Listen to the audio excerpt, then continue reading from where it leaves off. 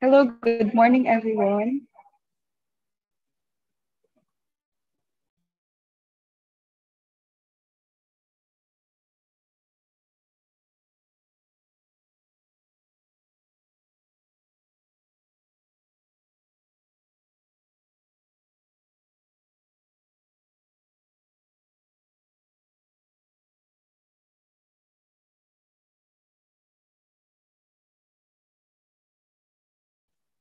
Hello, good morning, everyone. Again, we are very happy that you're joining us today for the ERDT Thesis and Dissertation Writing Seminar. My name is Maisie Alas, and I am in charge of the Events and Engagement Unit of ERDT.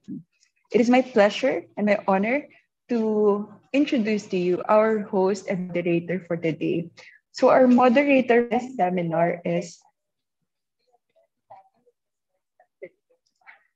All right. So our moderator for the seminar is Dr. Lawrence Bello, an associate professor at De La Salle University, and our Masters of Ceremonies, Dr. Ramon Christian Eusebio, an associate professor at the University of the Philippines Los Baños. Dr. Eusebio? Yes, good morning. Thank you very much, Ms. Neve. Okay. So, good morning, everyone. Uh, Welcome to the 2022 ERDT Thesis and Dissertation Writing Seminar. I am Dr. Ramon Christian P. Eusebio, an Associate Professor at the Department of Chemical Engineering, UPLB, and I will be your host for today's event. This seminar aims to provide our students the guidelines and tips on how to properly write your manuscript. This event is also an avenue to gain more knowledge on how to manage the stress experienced during writing and presentation of your thesis dissertation. So to formally start our program, may I call on the program leader of ERDT, Professor Ferdinand G. Manigdig.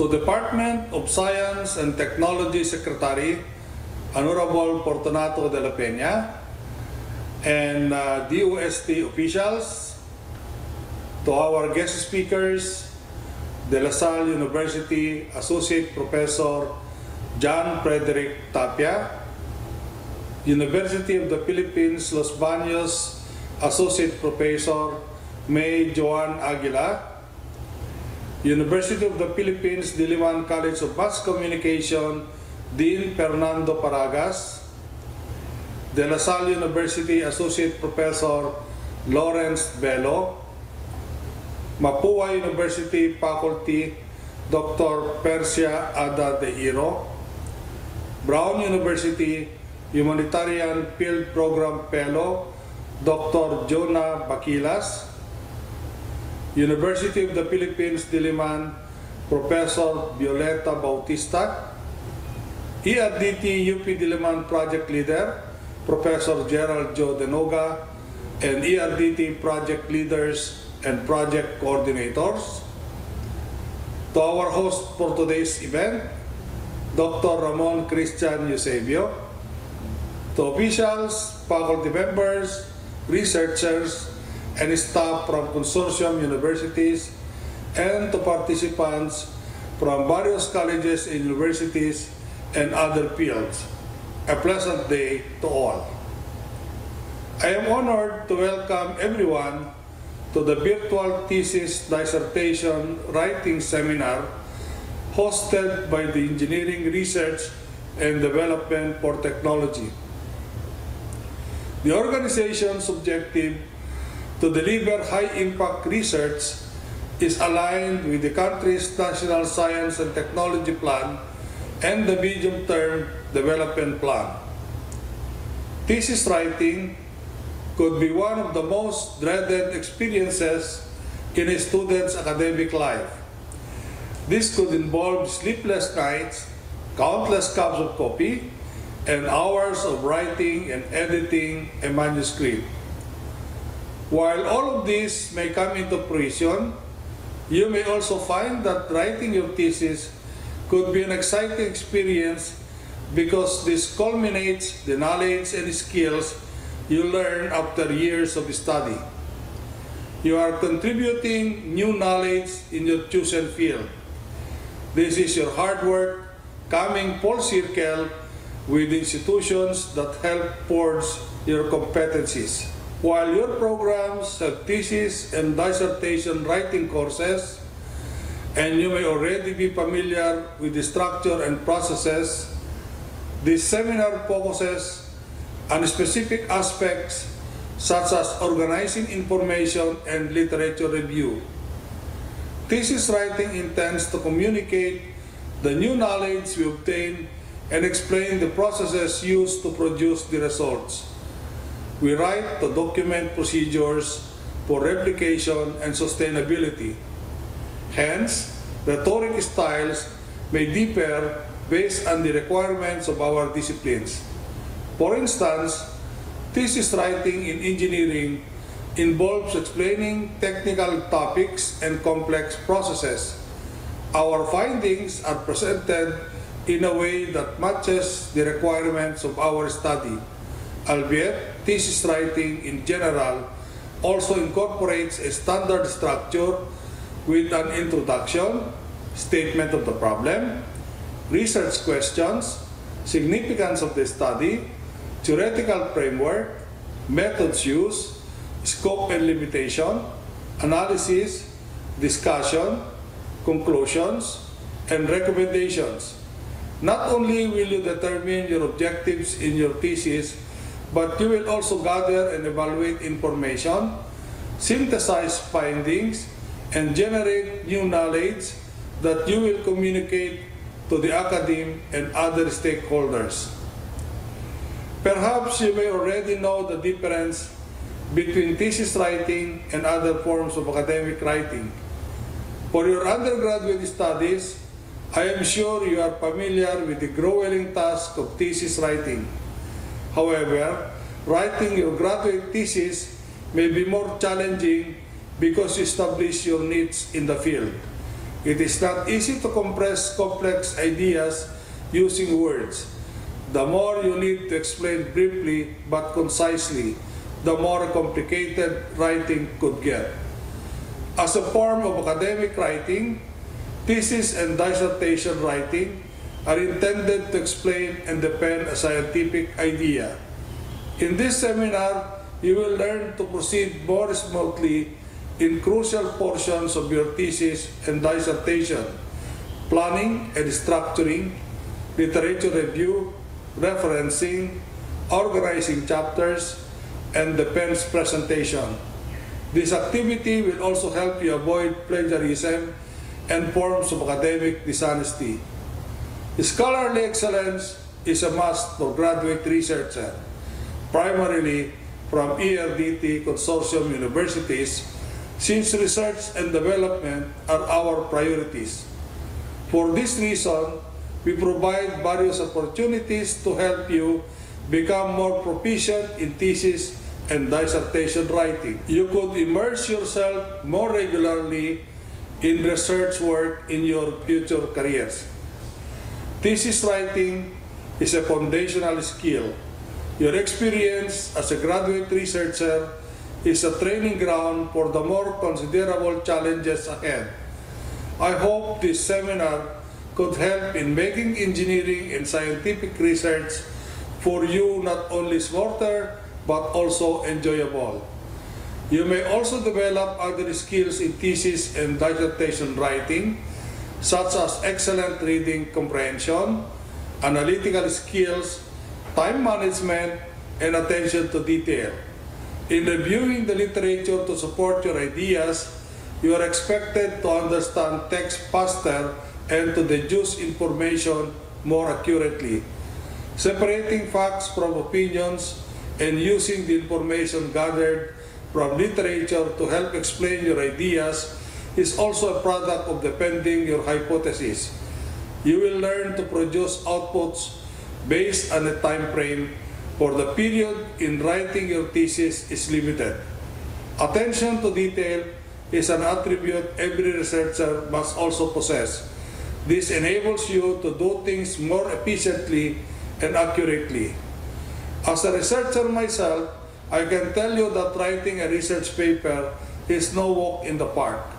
You need good old-fashioned hard work and perseverance to cross the finish line.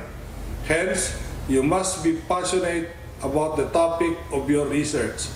This will keep you going when the going gets the roughest and enable you to stay focused.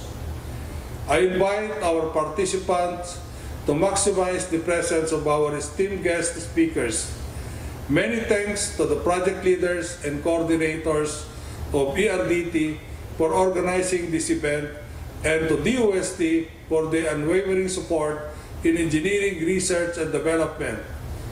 I also wish to express my deepest gratitude to our esteemed guest speakers who will be imparting their knowledge today. May this event be meaningful and enjoyable for all. Once again, welcome to the virtual Thesis Dissertation Writing Seminar hosted by the Engineering Research and Development for Technology. Maraming salamat at mabuhay tayong lahat.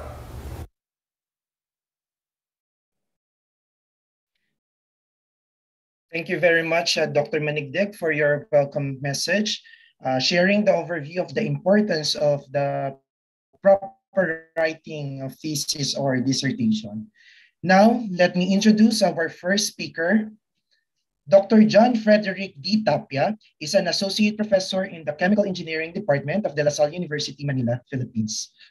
He's a graduate of PhD in Chemical Engineering at De La Salle University, Manila, and was a postdoctoral research associate in University of Bath from April 2018 to October 2019. He is an ERDT scholar from 2012 to 2017. As an early career researcher, his research interests include process system engineering, or PSE, of low carbon energy systems, mathematical modeling of biomass value chains, specifically oil palm value chain, and geographical information system, or GIS, based analysis of suitable lands for oil palm. Currently, he published 32 Scopus Index articles on this topic, including pioneering research in the application of nutrosophic sets in process synthesis and in data envelopment analysis. His current H index is 11. Let's all welcome our first speaker who will be talking about the planning and structuring the thesis or dissertation, Dr. John Frederick Tapia. Thank you very much, RC, for that introduction. Let me just share my screen for my presentation. Can you see my presentation now? Yes, Fred, you can go ahead. Okay, thank you very much. It's really a pleasure for me to present in this event because I was an ERDT scholar in my MS and in my PhD programs back in 2012 for my MS and then for my PhD in 2014. So what I'm going to talk about today is about planning and structuring the thesis and dissertation. And the way I would present, it's more of there's a component wherein planning, there's a planning component, and then the structuring component later on. So to give you a short outline of my presentation, I would present the research in general. So why do we do research, and then a bit of how research is, what are the expectations of doing research in the MS and in the PhD program. Next is I will try to differentiate thesis and dissertation in a manner where we know in a context of our educational system of how we adapt the definition of thesis and dissertation. And then the next part is about planning the research study, which would include about the topic, your relationship with your mentor, etc. And then the structuring of manuscript and or the document in terms of how I perceive each chapter should be about, and then some other writing styles that would improve your manuscript, and then a summary of what I will talk about today. So technically, the research process, or we do research because we want to contribute something to not just to our society but also to the knowledge bank. In which we want to make our primary goal is to make our lives easier. We want to improve our lives. We want to have a sustainable future, etc. So we do research in a way that it would be applicable to the society, industry, or the government. And then a part of it, let's say for the government, gives us funding to do research. On the other hand, some of the researchers, especially on the field of mathematics or on the field of mathematics or physics, what their aim is to produce or to contribute to the knowledge bank, wherein it will have an indirect impact it will have an indirect impact in which through the knowledge bank, the society can pull something from it and use it whenever the need arises. So our approach as a researcher is to just produce uh, knowledge, or we want to produce research that would contribute, maybe not today, but later on or in the future. So when we perform research in the graduate level, it is expected that in the master's program, you would end up having a set of research-related skills in which you can do something on an individual level. So you should display a research capability as an individual after you finish your master's program. And with that, it's more about proficiency and skill.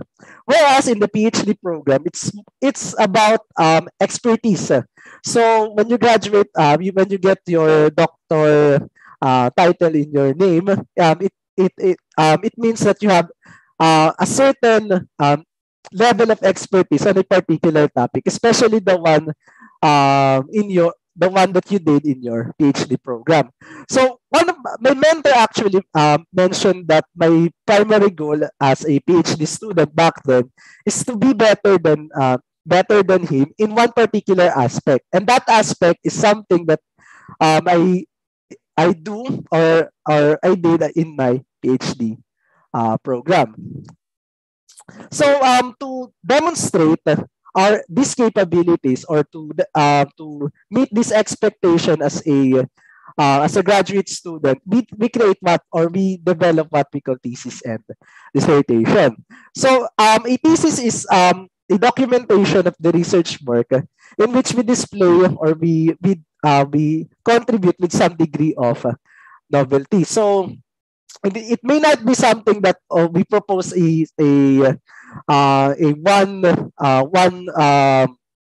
one fits all solution to the problem of say climate change, but it has some contribution to the body of knowledge that allows us to solve the problem of climate change. While on the dissertation, it's more about a collection of research work leading to a project of or original research project. So this definition in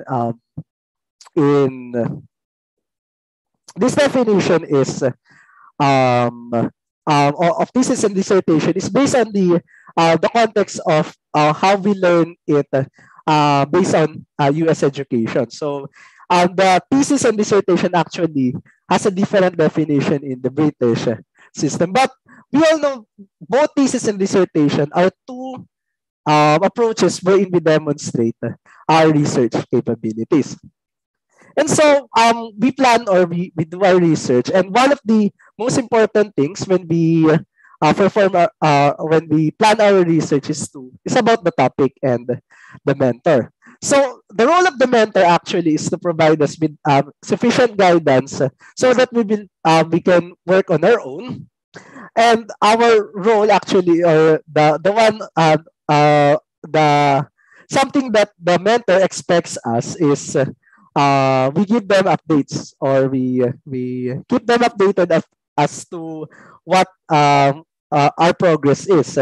Now, usually a student, when they enter the MS program, and they want to explore a certain topic or a certain study, we usually think of something in general. Like for example, when I enter my when I enter the MS program, I think of okay, I want to do research um on carbon capture and storage, or in the technology of carbon capture and storage. And then okay, I think I want to do optimization. So it's a general it's a bit general it's a bit of general topic that I think of. Now your mentor actually would refine that topic, or it would develop that topic to an extent that that is required for your program. So your mentor would say, okay, you read these papers, then try to come up with some considerations for the optimization model. So that's one of the examples that your mentor will try to develop your topic. So your mentor guide you, then you as the mentee will provide some updates to your mentor. And a good mentor-mentee relationship is one of the key it's one of the key to a successful graduate study. Now, okay, so you have the topic, you have chosen a mentor. So you want to study about your topic. And planning your study involves preliminary readings. One of the most useful paper um, that I can say, one of the most useful paper when studying a specific topic is the review paper.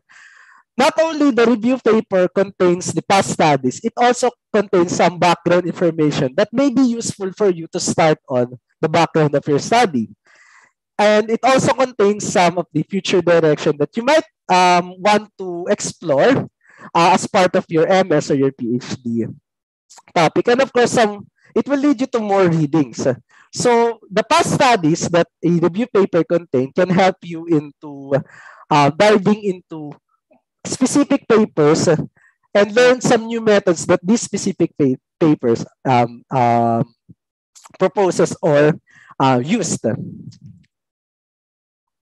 Now, the study contains two kinds of, or the study usually, especially in the MS and the PhD program, in the LaSalle University, has two phases. One is to demonstrate your planning skills in research through a proposal document. And another is to demonstrate your research skill through analysis of data, or through interpretation and coming up with new knowledge in the form of the final manuscript. For your proposal, it's more of demonstration of how well do you know what you will do in the future. So you must know how the topic well. You must know how will you do your research, and know how long will it take to achieve your objectives. But of course, not everything goes according to plan. So let's make everything as realistic as possible. Say in the MS program, it usually takes 2 terms, or around 28 weeks, 28 to 30 weeks to pursue a thesis. So you might want to consider just doing something around that time frame.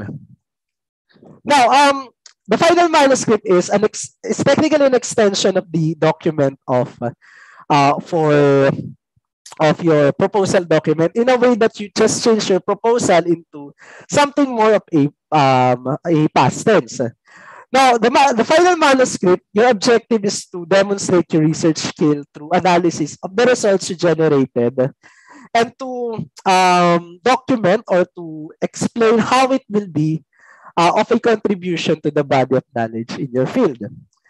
And then it would the important thing, or for me, one of the important aspect that a good thesis or research, whether it's undergraduate, MS, or a PhD, is how you discuss the impact of your research to the society, indirectly or directly. How would the results, how would the method be of any use or of any impact to the society?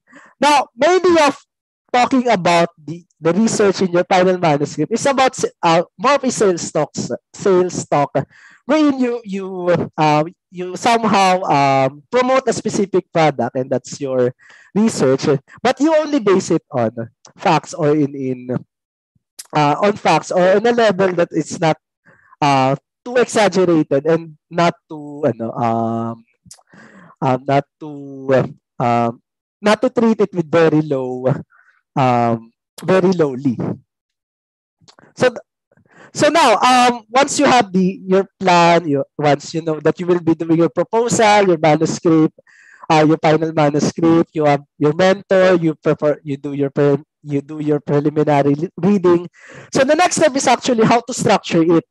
And I would always start with something wherein you have the key concepts that you want to incorporate to your research work. Of course, you would start in some general problem of, let's say, climate change. And then you want to narrow down to specific aspect of climate change, whether it's about technologies that would address climate change, or technologies that would capture, or that would allow us to have a low carbon future, or some aspect of predicting the state of technologies that we have for to solve the problem of climate change. So it's more of a general problem. Now we try to narrow it down to the point that you have identified the research gaps that you want to address, and then through some theories that you need to learn and apply, then develop a methodology through these theories, identify some possible impact of your work, a significant point that has supporting statistics, or some problem no one has thought of. So these key concepts are something that you want to have in your in research work. But how do you connect this kind of or these key concepts in your thesis, or in your dissertation? So you have the following: you have the written document, and your university provides you with a style of, okay, you need to have the chapter 1, chapter 2, chapter 3, chapter 4, etc. hanggang chapter 6. And then you have some specific chapters that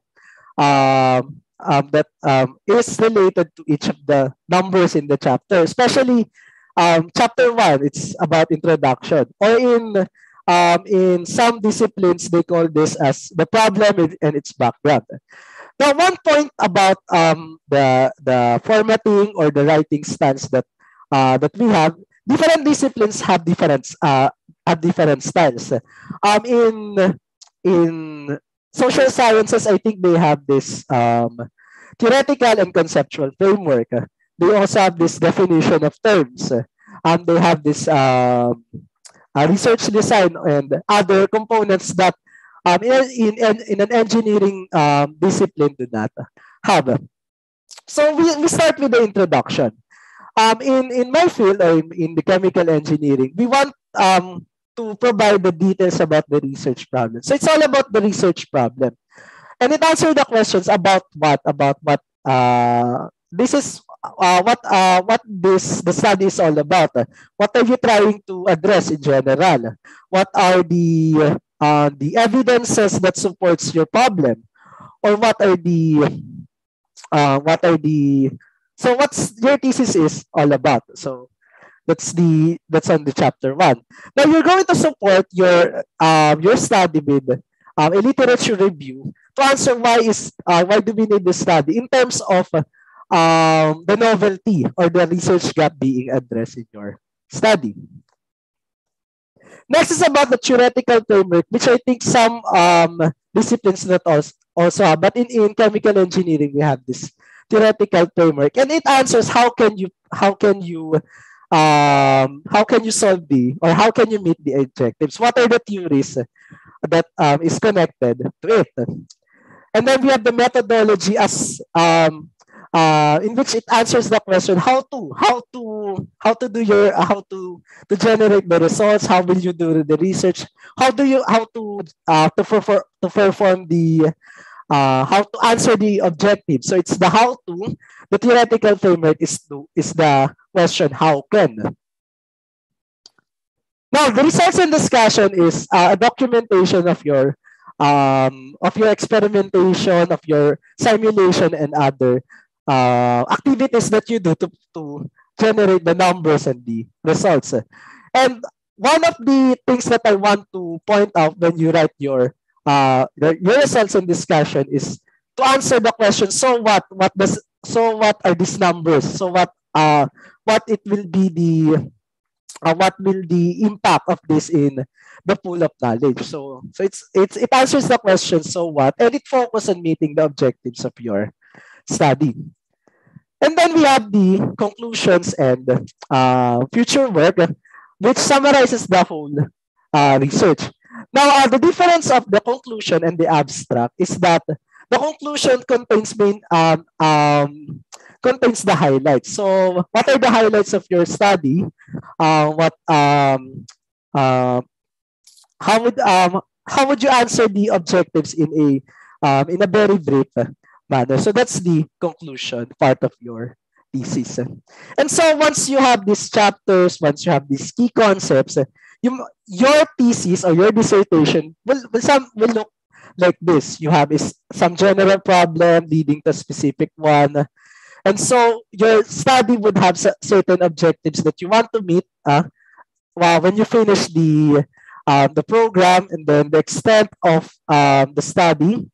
Then you're going to support it with literature to emphasize the gaps, the theories and the method to solve the problem that you want to, or the problem, or to meet the objectives of your study, and then the results to present how it will be solved, or the results that provides the answers to your problem or your objective, and then the conclusions.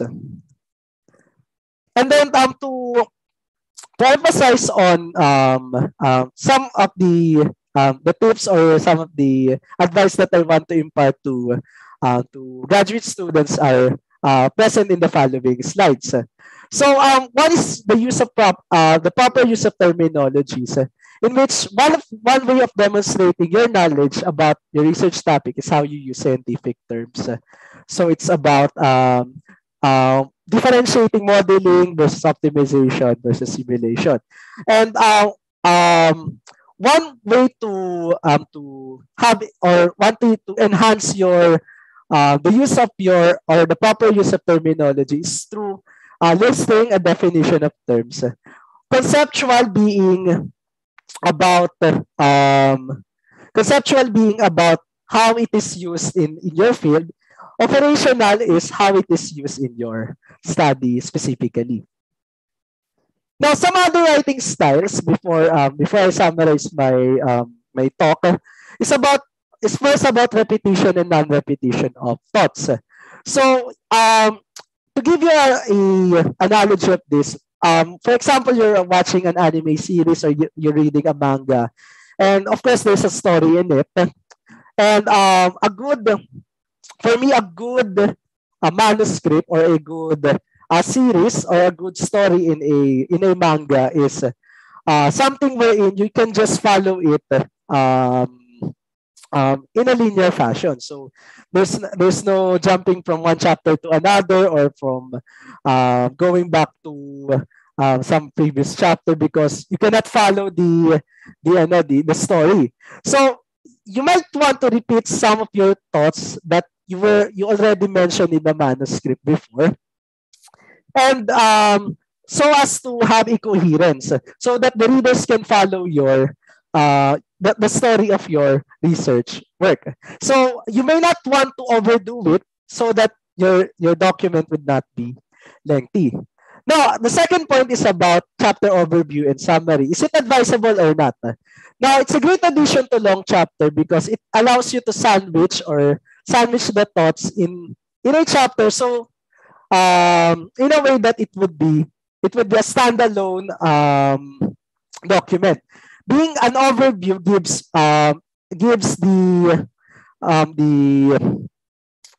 the readers what to expect in that chapter, and a summary to allow the readers and the author to compare the realizations in that chapter. And on figures and tables, it's all about the message. You might want to think what you want to present in a figure or at a table, what message you want to impart to your readers, and decide whether it would be necessary to have it as a table or as a figure. Now, to end my talk, to summarize, planning your thesis or dissertation is all about going from the big picture to smaller details.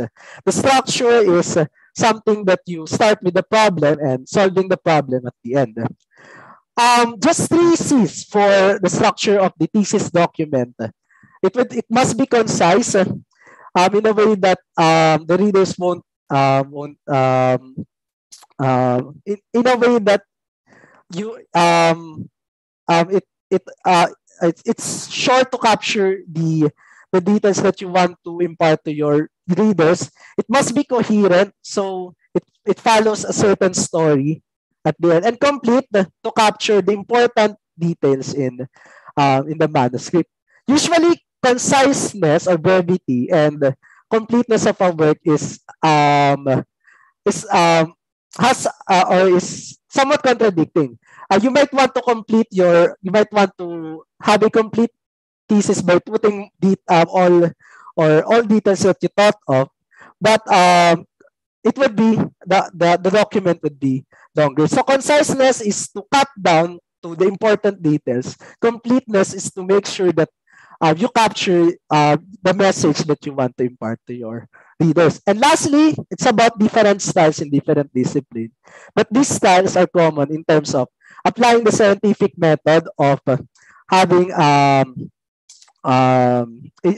evidence-based statements or an evidence-based claims at the end of the manuscript.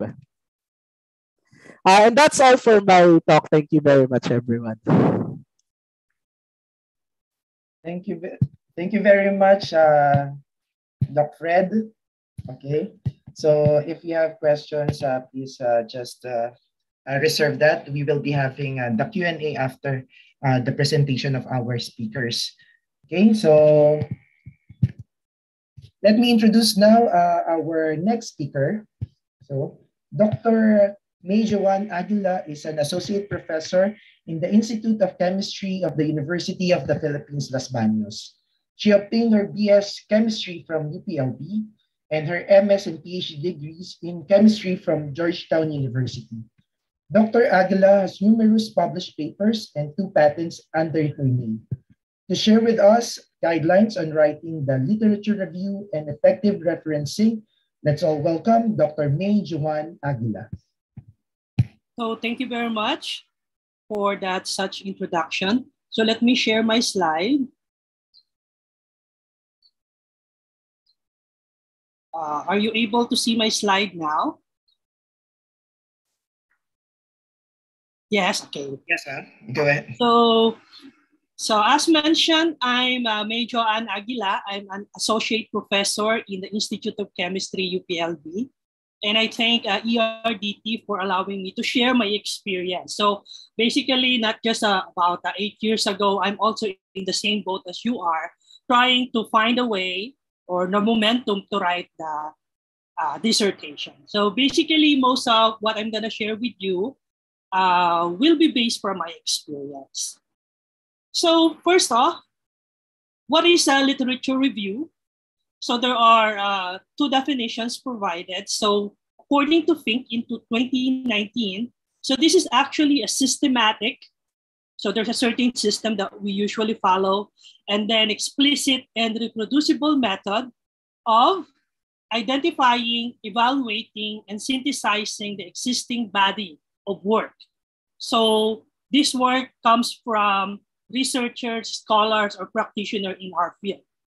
So this is also a unique opportunity to assess and to contrast the information that is presented to us. So based on the 2 definitions, a literature review is not just, oh, I got this journal 1, I get this journal 2, and basically I will just come up with a document that somewhat summarizes what journal 1 and journal 2 contains. So a literature review is not just simply a summary. It also a venue for us to assess the content of the article. So meron na tayo dong somewhat a critical thinking if indeed the content of the article makes sense. Okay. So basically, what is the importance, or is literature review important in research? I hope all of us here, especially our scholars, will have the answer to this as yes. So even during our undergraduate years, we know that during our proposal stage, during our thesis defense, we were asked to provide some slides about the background, which generally contains literature review. So it is an important aspect in doing research. So according to Lingard in 2015, this is actually our way of conversing to the other people, to other researchers in our field. So when we read their journal articles, when we try to understand their journal articles, it is their way of telling us what they work on. And it is our way of course, trying to somewhat bridge our knowledge of what we know now and then what we will know essentially after reading the paper. So a way of understanding how one research fits into the larger scientific research area or the larger education conversation. So that's how important a literature review is in research. So maybe your next question would be, when do we do? So when should I do my literature review? Is it at the beginning? So Dr. Tapia mentioned the general steps in making your dissertation or making your thesis is, first off, you have, of course, the outline or the proposal stage, so I call that at the beginning. And then your experimental stage, so that's the middle in our thesis or dissertation journey. And at the end, during the manuscript or final defense stage. Okay, so when do you think we should do our literature review? So if you answer at the beginning, so you are correct. We will do literature review at the beginning. If you answer in the middle of it while doing experimentation, you are also correct. But sometimes when you do experiment, you need to consult if the method that you're doing is correct or if there are similar methods. So you consult the literature for that. At the end, during your manuscript writing, do you also consult the literature? Of course, you also consult the literature, particularly, as Dr. Tapia mentioned, when you try to do your result and discussion. So the result and discussion should be backed up. Your data, your interpretation of your data should be backed up by what is already in the literature or what has been previously proposed. So the answer to this, when it is actually in the whole cycle. So it is an iteration. So at every stages during your formulation of the research question, during your design of the experiment, when you write your manuscript, when you interpret your results, you should always consult the literature. So as clearly seen in this diagram over here, so all points to literature review. So the research question, when you're constructing this, so basically at this point, you should have two questions that you should be able to answer upon doing your literature review. So this would be what has already been done. Right? Just like what Dr. Tapia mentioned, you should know what has already been done about the research topic that you want to focus on. And what is there left to do. So this will be your guiding principle in constructing your research question. And you'll only be able to answer those questions if you have literature review. And basically, when you're designing your experiment, your methods. So in particular, just like what I have in an example previously. So for example, your method isn't working as you wish it to be. You can consult the literature. So the literature tells you about other researchers' experiences. So you might get some idea how to troubleshoot the certain method. And of course, during writing the manuscript, as I mentioned, when you write your results and discussion. Okay, so this is our way of connecting to the other researchers.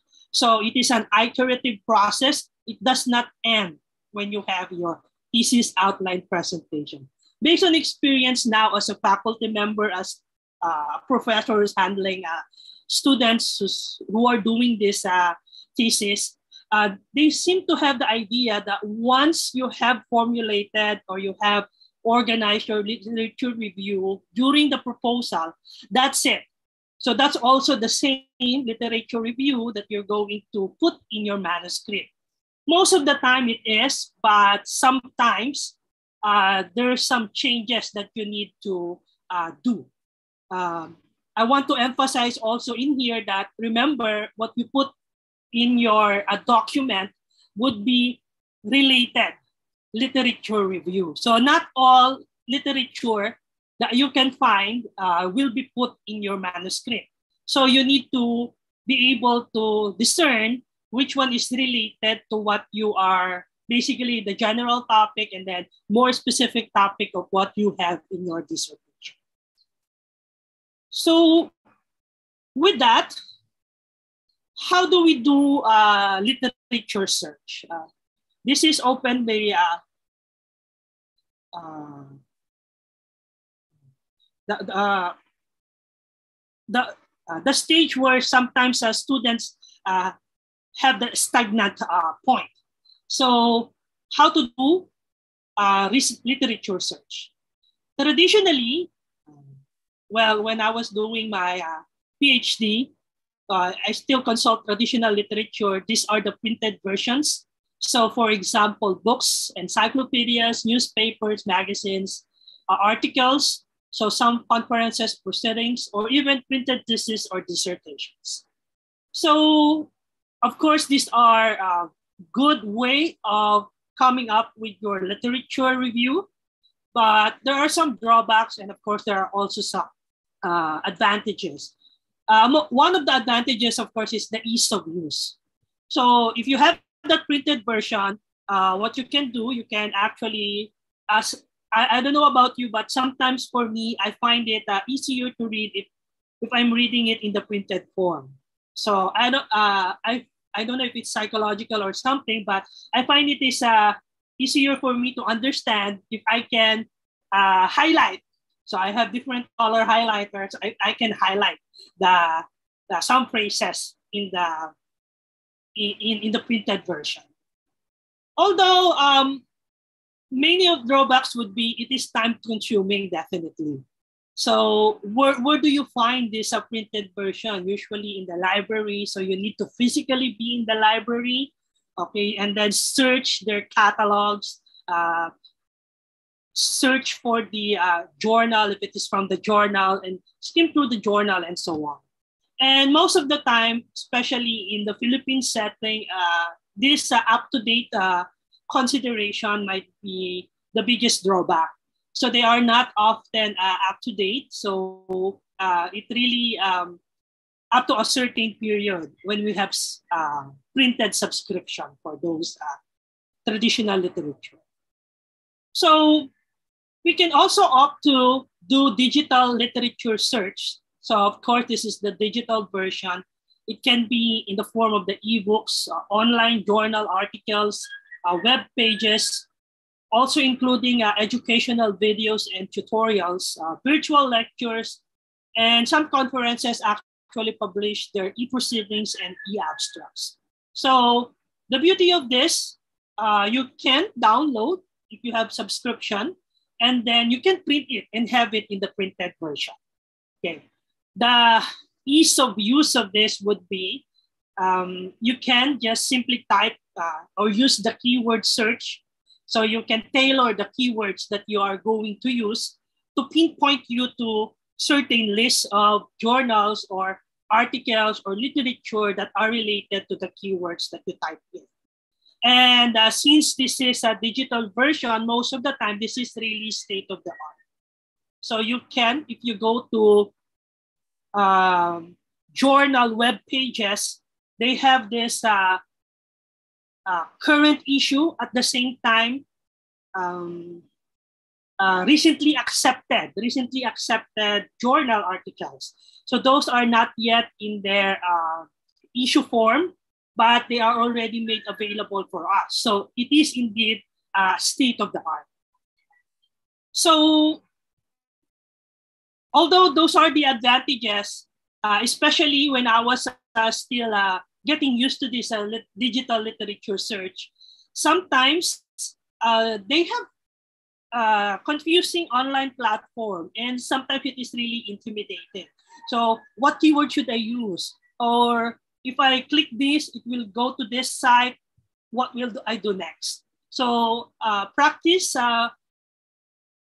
sometimes doing it more often really makes you more familiar with the online platform. So it's a doable thing to do this digital literature search. So when we do our literature search, so although I have here some literature types, okay, so what essentially are we going to use in our thesis, in our dissertation? So the type of materials that we are going to use as much as possible should be peer-reviewed materials. So in the peer-reviewed materials, so this is the peer review process. I'm sorry you were not able to see it quite nicely, but essentially, what are these peer-reviewed materials? They are generally written by experts in a particular field. So these people who submit articles to this certain journal are expert as well in that particular field, because they've figured out that this is the most suitable journal where they can publish their results. And these are evaluated by experts in the same field. So just an overview of the peer review process generally. So when you have an article submitted, say, to a certain journal, so the journal will ask several experts to review the process, to review the paper. So in reviewing, they are going to go about checking the soundness of the objectives. Do the objectives, is the paper presented in such a way the results met the objectives, the results are interpreted correctly and accurately, and then they have very compelling conclusion, and so on. So these peer-reviewed materials generally comes in as research papers. So these are products of research. So that's why it's called research papers. So these are first-hand report of research findings. So I believe in type of literature, this is referred to as the primary type of literature, the first-hand report of research findings. So they can be articles which are generally longer in length, more complete in terms of the sections, or communications, or short notes. So as the name implied, so they are shorter versions of the full article, and they are usually just focused on one certain topic. And compared to the full article, there are several topics that can be found, and you can see the interrelation, the connections of the several topics quite nicely. And then there's also these review papers, which summarizes the research findings from multiple researchers. Okay, so this is highlighted by Professor Tapia earlier, because review papers are actually quite important. Well, the authors already summarized the research finding for us, and it contains, of course, the past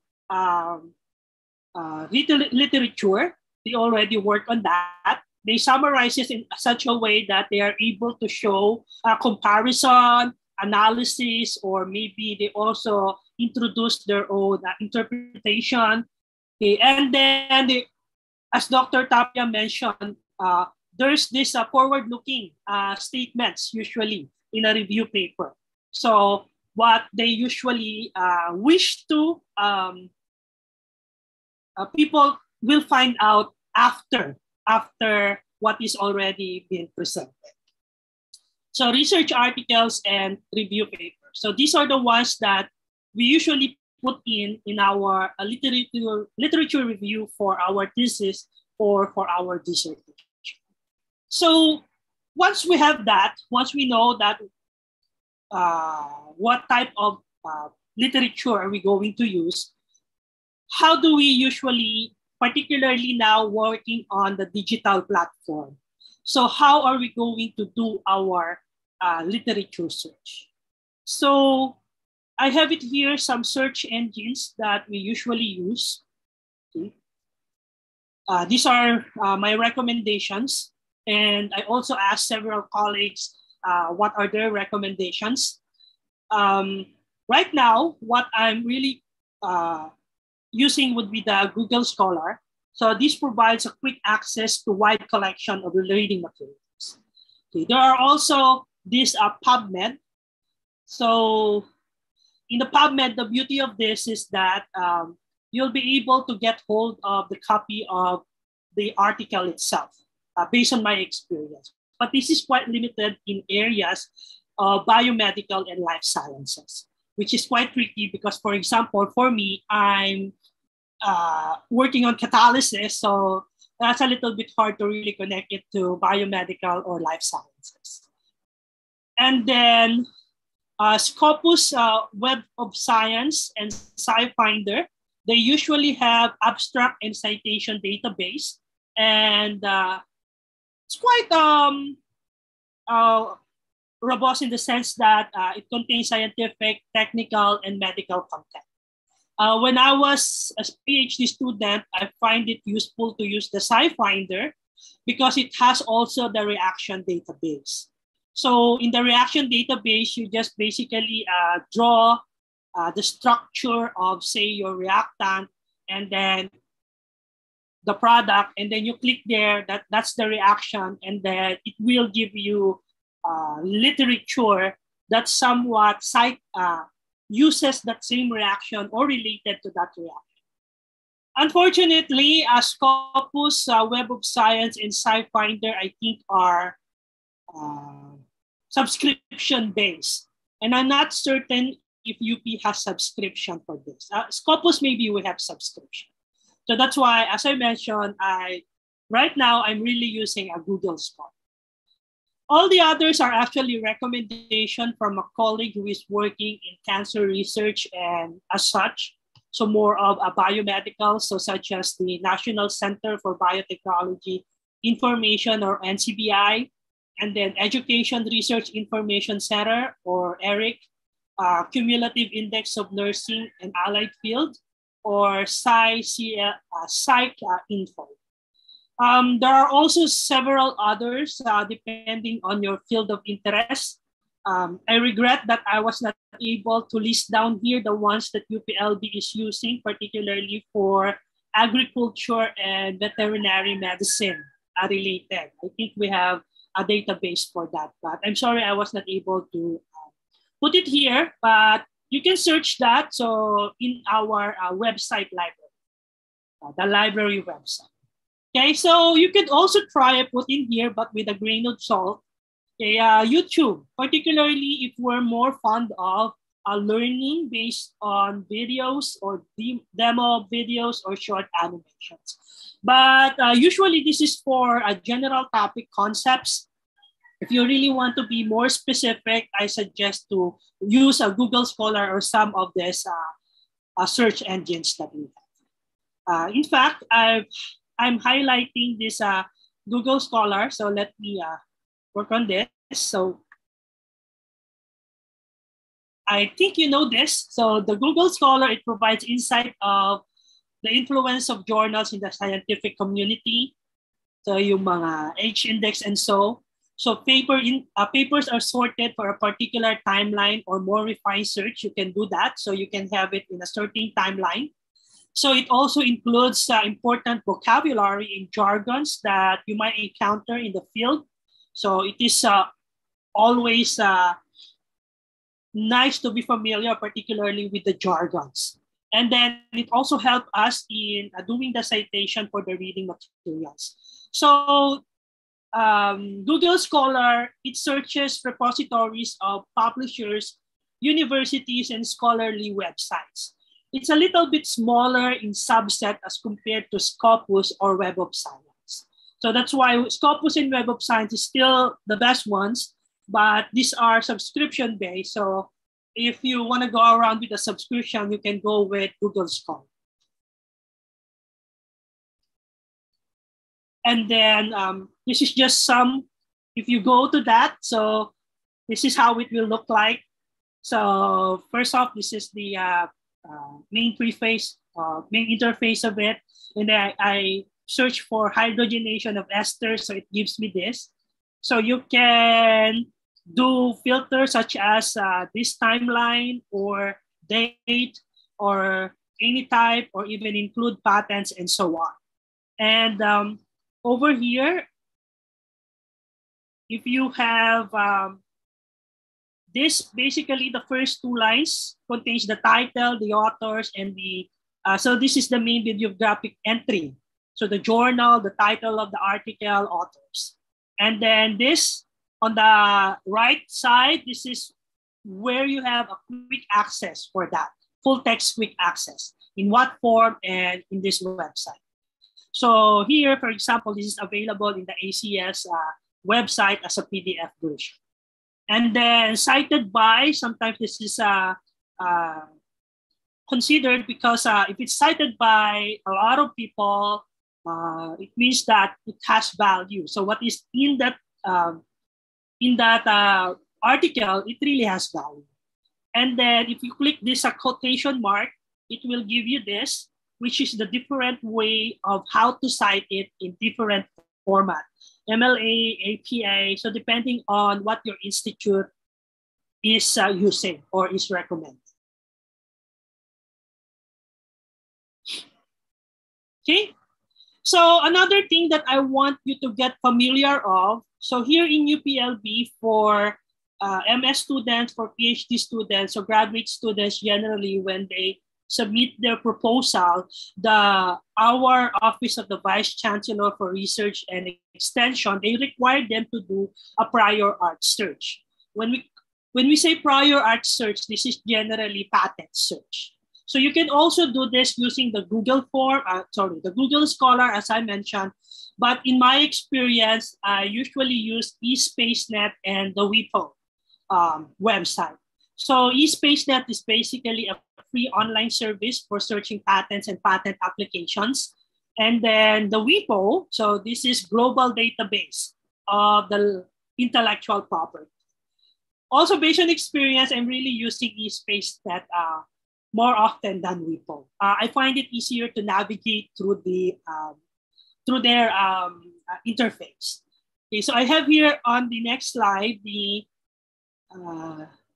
how it looks like. So basically, this is when you go to eSpaceNet and then you Google it. You just click the whatever this website is, and then put in your keyword. And then the keyword that I wrote, I think, is hydrogenation of esters, and this is the ones that it gave me. So you can refine it further, advanced search or filters.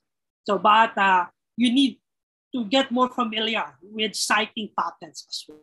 Okay, particularly in UPLB, we wanted to identify if there will be patentable information that can be derived from the research, and if it is related already to what has been in patent, in a certain patent. So that's why we do this prior art search. Okay, so now that we have our literature review, those collection of literature. So during our undergrad, maybe you only have 50 literature, but I'm not going to scare you. But when I was doing my PhD work, I think I have like 100 or so literature that I need to like organize. And how do we organize that? That's quite a lot of, quite a number already of literature. So what we're gonna do, and what I will suggest to you would be to get hold of a citation manager. So EndNote, RefWorks, Papers, Mendeley, or Zotero. These are the more popular ones. The first three are fee-based, so there's a subscription for this. Okay, so you should check your librarian if your institution has one. So the university where I did my PhD work actually has a subscription with EndNote, so I use this for my PhD work. So I'm more familiar with this. So this is how EndNote works. So the beauty of this is the references can be automatically imported from the EndNote to the MS Word if you're using MS Word. So this is what we call as the cite as you write. So cite as you write. So if you have already your list of literature collected in the EndNote as a citation manager, all you need to do is copy that and then paste it in your working document. And then later on, you can do something with it. I forgot the term. And then it will come up with the list. Okay, with the list of the literature. And depending on what citation format are you using, it can give you as a square bracket, such as this, square bracket number, or superscript, or so on. So that's the beauty of this. You can cite as you write. And then I have here how it looks like. So this is how it looks like. So this is one EndNote file. So you have all the materials that you have put in here. So this is your input file over here. So you just need to click that to add another reference. And then this is the detail. This part would be the detail of what is in that reference. And then a control panel layout if you just wanted to change how it appears to you. And I think what is important for me back then is this add PDF file. So if I have a copy of that reference, I'm adding it into this EndNote so that it's already in one site or in one quote unquote folder. That when I open it up, I already know where my PDF copy is. And I think you can also share this with your colleagues or with someone else, okay? And they can also open it and build it up as you go, particularly if you're working with similar topics. EndNote has an application that you can download and install in your computer.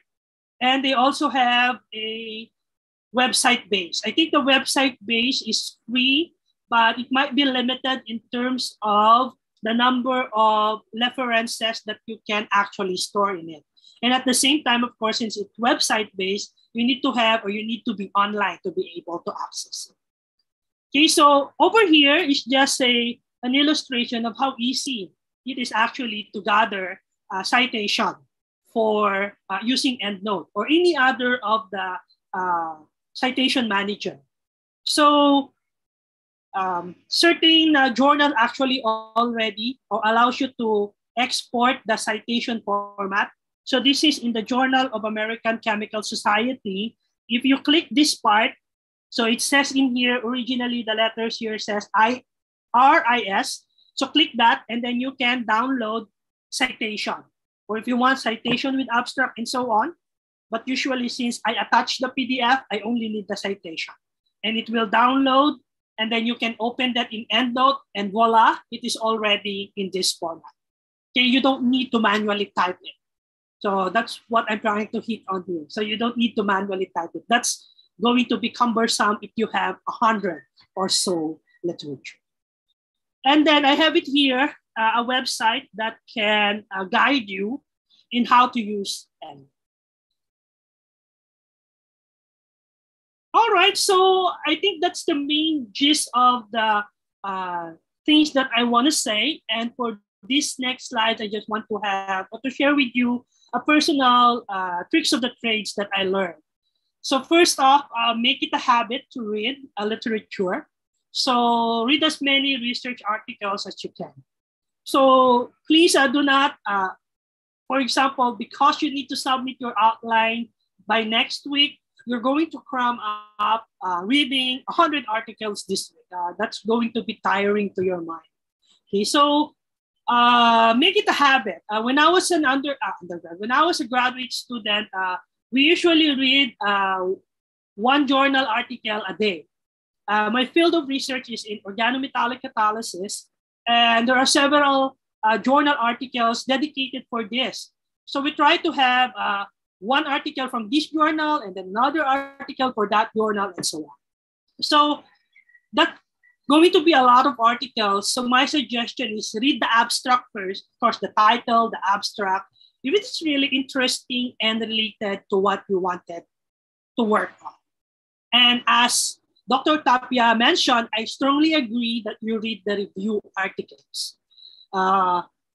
Actually, for me, that's the ones that I usually download first and then read it quite thoroughly. And it helps me identify what other primary sources, the journal articles or research papers that I will read on further. Okay, so make sure to read papers that are related to your topic. So this is not limited in number, nor it is limited in the period. Okay, in a certain similar seminar, somebody asked that they are required to just have a review of from say 2000 and so on. So for the purpose of your dissertation or thesis, I think it's better to look for articles, especially the ones that report the seminal work, the initial work related to your topic. Okay, so that you can see the progression of the research that has been done for that certain topic. Okay, so be flexible, particularly this is in part of when you're doing already experimentation, you're consulting the literature, things did not go as what the literature presented or reported. That's actually very, that's a dismay, but be flexible and prepared to do some troubleshooting about it. Be collaborative, so consult with experienced people. So this is experienced people. So your advisor or member of the advisory committee, they may have recommendations for you to read on further with respect to the topic, and to your peer. Okay? Your peer, especially if you're working on with the same or similar topics, or sometimes really your peer can have a different interpretation of what is listed in the article. So it's always nice to know those information. So, and then be organized. So particularly if you're gonna have 100 or so literature, making a citation manager is one way to organize it. But what is in this article, you need also to make a summary of that. So I remember in my undergrad, I was doing the note cards. So I have this index card wherein I wrote what is in the said article. Okay, but since I evolved already, so I have been more using technological advances. So I'm using PowerPoint. I like to use PowerPoint because in this organization, I just cut and paste the title, the authors, and sometimes the abstract, and some pertinent, some illustration. And then I just type in my interpretation of it. Okay, so it is, I think your advisors are not expecting you to really memorize the content of that 100 or so literature. But if you have this sort of way organization of what is the content of your of the literature that you read, so it's easier for you to recall. Okay, so eventually it's easier for you to really work on your literature review. All right, so with that, I wanted to end with this. So these are the references that I use. Okay. And I would like to especially thank Dr. Janice Averilia of the Philippine Science Hub who lent me some ideas about how to do this presentation. And I also would like to invite you to check philscihub.com.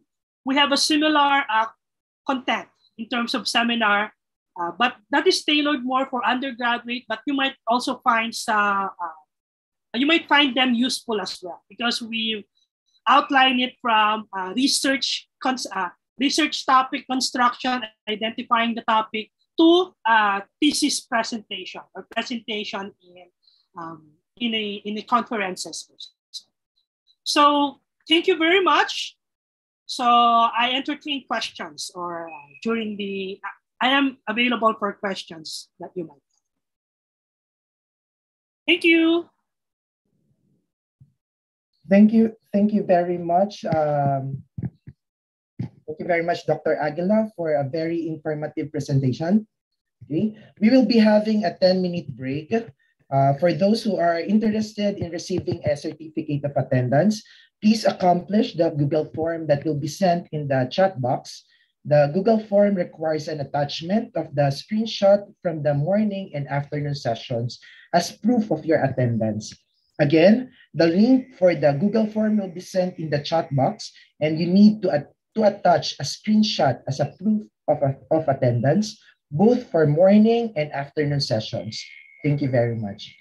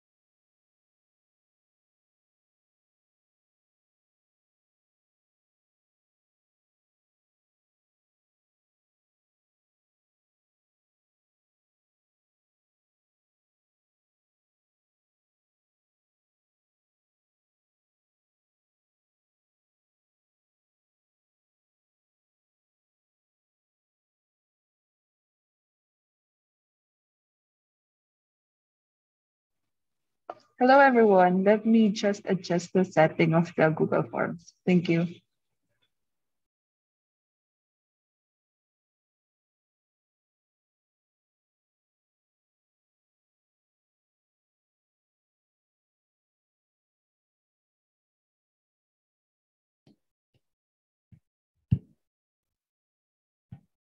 Okay, good morning again to everyone. So we will cut our break short, and I saw a lot of questions, and we are fixing, okay, the G form, the Google form. So some of you said that the Google form is not accepting responses. So we will fix it, and then we will send it again to our chat box. Okay. So now we will proceed to our last speaker in today's morning session. Okay, we have Dr. Fernando Paragas. Dr. Paragas is the Dean of the University of the Philippines College of Mass Communication, UPCMC, and a professor at its Department of Communication Research.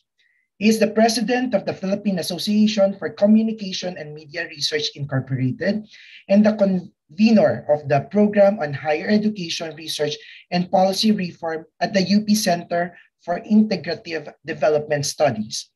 Dr. Paragas has a cumulative total of over 100 academic publications, competitive conference papers, commission studies, and invited presentations. In 2019, he received the Gawad Chancellor sa Natatanging Guro, the highest award bestowed by UP Diliman on its faculty members. In 2020, he was named as the CMC Outstanding Senior Faculty Member. Our last speaker for today's morning session, let's all welcome Dr. Fernando Paragas. Hi, everyone. Good morning, and thank you, Dr. Eusebio. And my screen is blank because that's the start of my presentation. Sometimes we wonder, bakit kaya marami nagmamagaling sa internet, or sa social media, maraming expert. Parang ganyan yung tanong, And then now, we use research to answer that question. So actually, meron namang sagot na. At ito, ginawa through a survey. Ang tanong nga, people were asked about 6 important general knowledge questions, and then ang Philippines ranked in the 3rd position sa least accurate. So dun sa 6 na sagot na yon, 6 na tanong, medyo mali yung mga sagot ng mga Pilipino. And then kadugtong ng survey, yung second question. Wait.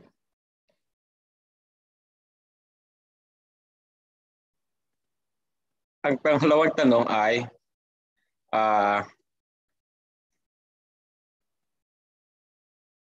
yung confidence level, how confident are people about their answers?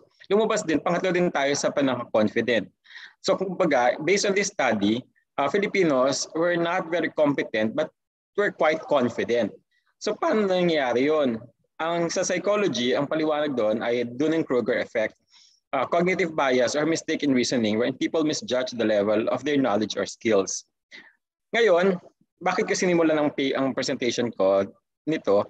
Because this is an example of organizing your thoughts in writing your paper. When you start to write out your paper, like how Dr. Tapia mentioned earlier, discussed it earlier, we start with the gem of an idea and then we pursue it. And then how do we pursue? It's really by identifying the concepts which are important to us and then linking them to each other. So yun yung topic of today. So my outline, I have 5 parts. Medyo mabilisan ito dahil I'm trying to compress a whole semester into one brief presentation today. So let me start with the research process. So this is the general outline of research. Now, whatever discipline or whatever project, whether it's academic or applied, we start with conceptualization and implementation. And essentially, these are also the parts of your thesis or dissertation. You start with a topic, and then the review of the related literature, your problem objectives, your framework, your methodology, and then you implement the study, you have the results, and then implications and recommendations. So let me highlight some of the items here. When you go in determining your topic, you really need your review of the related literature. That's why the presentation by Dr. Aguilar early was very important. And let me just summarize. Important you take note of the findings, the recommendations of previous study. Sometimes we tend to focus only on the findings and not so much on the recommendations, but it is in the recommendations where previous scholars actually say what needs to be done next. At the same time, theories. Filipino papers tend to not get accepted for publication because they are theoretical or mahina yung theoretical substance. That's why we really need to strengthen the theoretical framework, and we build on this through the related literature. And finally, you also look at the previous methods that have been done. What is known, what is unknown, how does my research address the gap between the known and the unknown in these 4 levels, not necessarily all 4, but whether in terms of the theories or methods or the topics, then dapat malinaw what you are trying to address. And then, based on the findings and recommendations from the previous studies, you state your research problem and objectives. So nakita niyo yung flow from topic to research problem objectives via the RRL. Ngayon, how do you phrase your research problem and objectives? Doon naman pupunta yung inyong study framework. And this study framework is based on your theories. So let me go to that second part, no? The research problem objectives and the study framework, how do they align to each other? And I'm using as a case a problem on how can we make people use a new mobile app for course registration? So halimbawa, there's a technology that you want to introduce, and then how can you make people use it? So ito, so you have the research question, and then you have the objective. Saan manggagaling ito? Dito papasok yung framework. So for instance, based on your review of the related literature, you find this model, the technology adoption model by Davis in 1989. Of course, you have to cite this properly.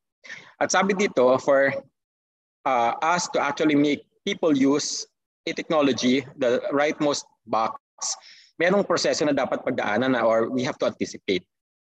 So guided by this framework, then we have our research question and objectives. Paano yun? Ang kabuuan, ang suma total ng framework na ito, what factors determine the use of the new mobile registration app among UP students? Halimbawa, I'm doing this in UP, ano? So kasi yung dulo, yung actual system use, di ba yun yung pinaka-ultimate goal.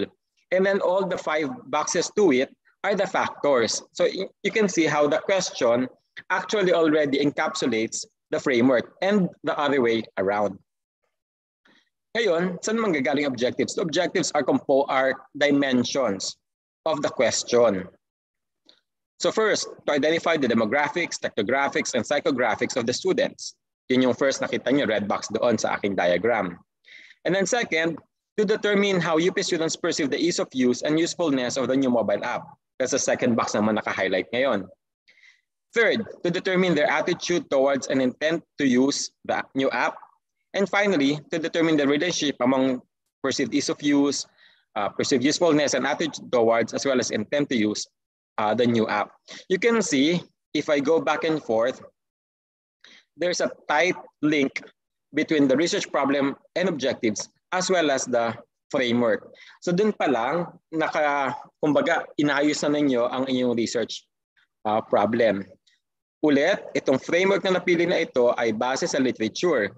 So pag mamaya, papapaliwanag ko na when you write your results and discussion, kadutong na ulit automatically ng framework ninyo ito. So that is where you start, making sure everything coheres. So just ang research objectives focus the study, prevent the collection of data not strictly necessary, and organizing the study in clearly defined parts and phases. So kita ninyo, dahil malinaw, no, ito yung framework ko, ito yung research problem objectives ko, wala na kayo ibang pag-aaralan pa, wala na ibang pwedeng sumali dyan. Yan na yung gagawin ninyo. And then the questions are specific, measurable, achievable, realistic, and time-bound. Remember, thesis and dissertations have to be written within a specific time period, kaya kailangan ginamadwit ninyo agad. Ano? Kaya the objectives, to begin with, must satisfy these criteria for objectives. Alam ko medyo mabilis so pakinggan panoorin na lang ulit ninyo yung recording mamaya sa YouTube. So, ano pa yung mga checklist? Sa social science kasi may paradigm sinasabi, no, na quantitative or qualitative. Kaya sa amin mahalaga yon na the questions must align with our paradigm. But maybe for ERDT, not so much. But you can ask later if that's important for you. And then the objectives align with the problem, that the components, which are the objectives, actually equal to the problem. Dapat ganun yun, ano? Mayroon silang direct relationship to each other. And then dapat, the key variables or factors are in the objectives. Kung ano yung nasa framework, dapat may objective. Kung ano yung nasa objective, dapat nasa framework. And then the objectives are substantive or thematic, not procedural. Ano ibig sabihin ng procedural objectives? To interview 100 people, to survey 1,000 respondents, hindi yun substantive objectives. Those are procedural objectives. These are the things that you need to do in order to address your problem. So ulit, thematic or substantive, not procedural. And dito merong magandang link para sa mga objective verbs. Ngayon, mamaya, dahil nga mabilis itong ginagawa ko, balikan ninyo itong video na to and then try, I have an exercise here, yung theory of reasoned action, at try ninyo yung ginawa ko ngayon, based on this framework, try to define the research problem and objectives for this topic. Yan, may homework kayo. Ngayon, tuloy-tuloy, balikan kayo yung research process. So nagawa niyo na yan, meron na kayo hanggang study framework. Punta na kayo sa methodology. So again, nakita ninyo, the methodology has to be connected to the literature about that particular topic in terms of methods. So ang tawag dito ay leading towards operationalization, still using the case of using your mobile app for course registration. So paano ba hinihima yung framework? These are just broad strokes. Of course, there may be disciplinal differences, but typically may theoretical, conceptual, operational, and analytical levels. And it really helps us think through the problem. So I'll explain how it works.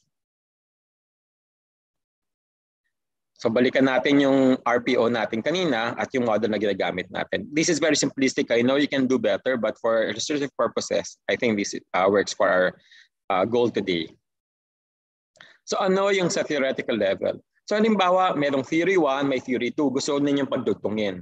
So kung gusto niyo gawin yon, kailangan mahanap ninyo yun sa literature.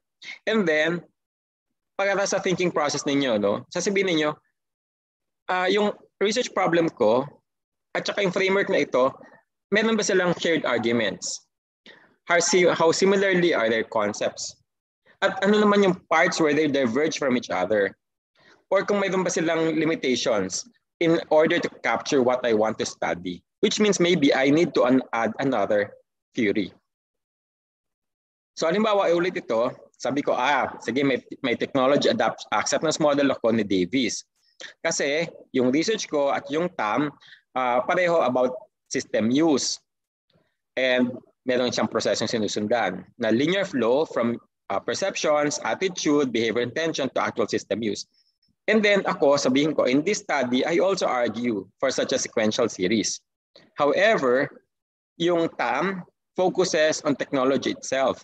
Pero yung gusto kong pag-aaral ay affordances, which are an attribute of technology rather than the technology itself. Kaya ngayon, kukunin ko yung ideas ni Gibson from his theory of affordances. So may figure 1 ako dito, yung pinakita ko na kanina. And then I have figure 2, ito naman yung magagaling kay Gibson na affordances, understanding or conceptualization of usefulness and ease of use. Ngayon, pag-integrate ko sila, that will be my integrated theoretical model. I know some of you have questions. What's the difference between an MA and a PhD? Especially for PhD, it's knowledge building. Kaya itong integration of existing frameworks or theories to foster new models, ito yung mahalaga, especially for us in the social sciences in a dissertation.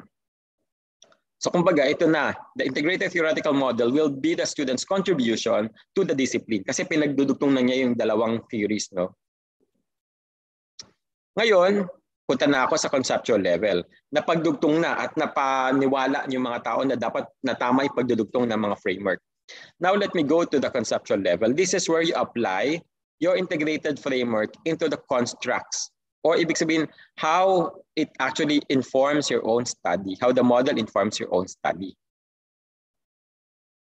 So yan, makita ninyo, from the left box, di ba nakalagay dyan, external variables. Hinimay na yung external variables to mean demographics, psychographics, and technographics. Marami pang graphics na pwedeng isama. Pero for the purpose of this study, itong tatlo lang na demo, psycho, technographics ang isa sa, based on the literature, sila yung pinakamahalaga, kaya sila yung kasama ngayon. And then dun sa affordances, hindi na siya generic na perceived usefulness. Pero dun na siya sa of the app. So it's specific to the app na. And consequently, dun sa attitude, intent, etc., tungkol na dun sa app itself. So yun yung conceptual model. It's the application of the theory to your study. Ngayon, sa operational level, ito na yung measures. Paano ba talaga susukatin o pag-aaralan yung mga items na nandito sa conceptual model? So, halimbawa, in demographics, say sex, age, and income. Yun lang. Marami pang pwedeng demographic variables like height, weight, mga ganyan. Ano? Pero for this particular instance, hindi sila mahalaga.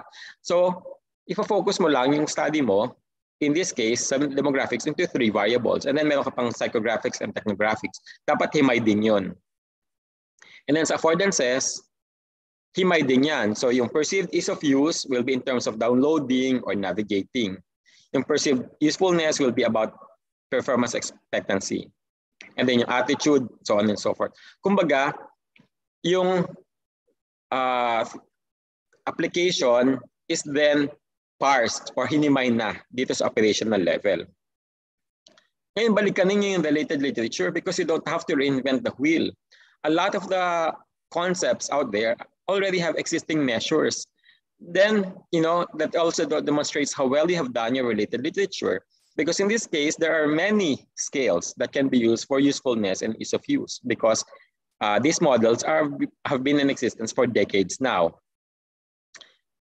But remember, you have to cite correctly, and some of the scales are for pay, which means that you have to pay, for every item, for every time that you're going to use that instrument. So halimbawa, if you have 200 respondents, ibig sabihin kung halimbawa 5 pesos yan or 50 pesos per item, per use, times 200 respondents. May mga ganyan, especially sa psychology, you have to pay. But otherwise, if it's not for pay, then make sure that you cite correctly. Ngayon, hindi pa tapos. Kailangan, you have to establish the relationships. Ibig sabihin, hypothesis. Di ba? You have arguments, but you have to be transparent na these are the hypotheses I want to test. Mahalaga ito because we cannot be doing what is known as modeling after the fact. Yung modeling after the fact, yung walang predefined hypothesis, tapos titingnan na lang kung sino yung significant sa dulo. And then yung gagawa ng model. That is really frowned upon, in many instances considered as unethical. That, kumbaga, you're searching for significant relationships, whereas you didn't define those relationships to be significant to begin with. So may ganung mahalagang paalala. Now, when we do the framework, nakalagay doon yung relationships that we want to determine to be significant or not.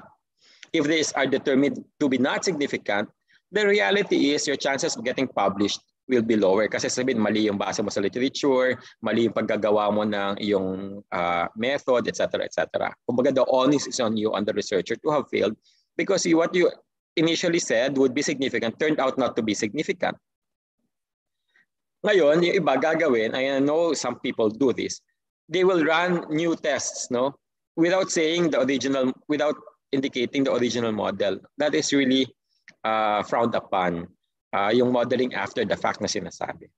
Kasi nga, kailangan maayos yung pagbasa mo ng literature, maayos yung pag-framework mo, maayos yung pag-statement ng hypothesis, and then you implement the research accordingly. Okay. Bakit ba napakahalaga nitong framework building?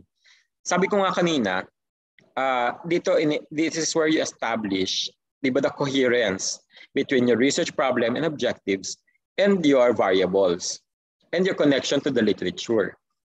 Pero beyond the scope of this current project, of your current thesis and dissertation, remember that academic life is a marathon, hindi yan sprint, hindi yan pagkatapos ng dissertation or thesis tapos na ang karera ninyo. This is a lifelong process. That's why, halimbawa may ganitong model, kumbaga nagpapasubali na kayo, in the future, you will be pursuing that topic. So in this case, in the work of Davis, they had a model 2 version of it. So Venkateshwar with Davis in 2000, and then hinimay nila yung perceived usefulness. And then in 2000, and they in the subsequent study, hinimay naman nila yung perceived ease of use. And then eventually, they came up 4 years later with a unified theory of acceptance and use of technology. At ito, mas himay na, no, na yung, if you look at the second iteration of it, sa perceived usefulness, nandun na yung voluntariness, etc. And then yan yung lalabas dito ngayon. So, kumbaga, that is how we build knowledge. That's how we contribute to discipline.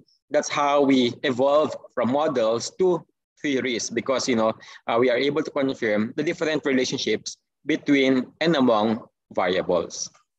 So yan. So kung kita ninyo from the thesis, kumbaga mga anak pa yan, yung dapat yung research ninyo. Ayan. So mabilis talaga ito. Pero summarizing, no, and moving forward, para klaro talaga sa isip ninyo, no? Paano ba nagdudugtong-dugtong? How do these things connect to each other? So again, familiarize yourself with the key concepts ng TAM, no? Because that is the example that I showed earlier. For you, these concepts may be different, will probably be different, no?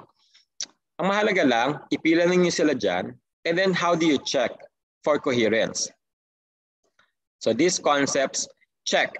Are you introducing these concepts in the first chapter? Are you arguing for the significance of each concept and their relationship to each other? Meron bang baseline data, historical context, or anecdotes or quotes? And then in the related literature, are you saying the findings? Are you stating the findings, implications, and recommendations from previous research about these concepts? Sa framework ninyo, are the theories encapsulating these concepts? Dun sa methodology, are there enough measures for each of these concepts? And then are you discussing these concepts? And then are you giving implications and recommendations to these concepts? Kita nyo, kumbaga, the items on the left-hand side, the concepts remain static even across the different sections. Walang dagdag bawas, no? So balikan natin yung research process kung saan ako nagsimula kanina. So results, yung analysis is a straightforward running of your tests, no? Presentation of the findings essentially.